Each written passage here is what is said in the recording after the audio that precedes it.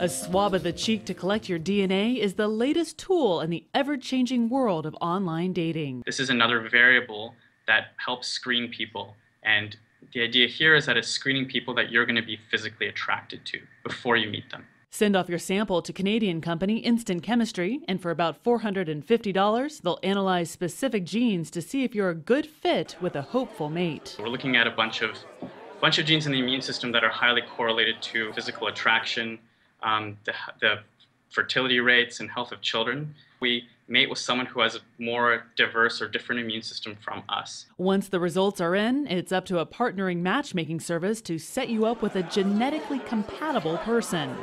If that's too much science, but yet not enough chemistry, there are a bevy of new dating websites that are personalized to specific interests, like Farmers Only, Singles with Food Allergies, Credit Score Dating, and even Find Your Face Mate to meet a partner who looks like you. How did you get the introduction is changing, and it's a lot more effective and efficient, honestly. Shayan Zadeh is the founder and CEO of Zeus, an online dating site that rejects lengthy questionnaires.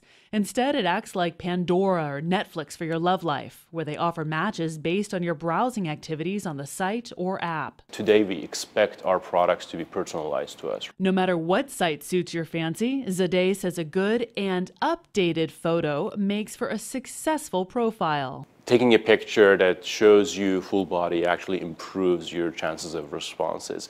If you are a guy, avoid selfies. Selfies don't work for guys.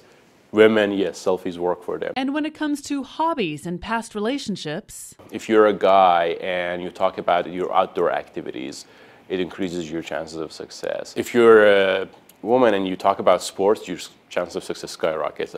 If you are a guy and you talk about your past relationships, it's actually a net positive.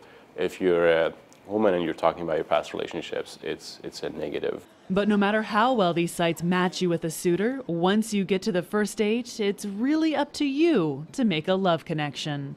In San Francisco, I'm Tsuboi, CNET.com for CBS News.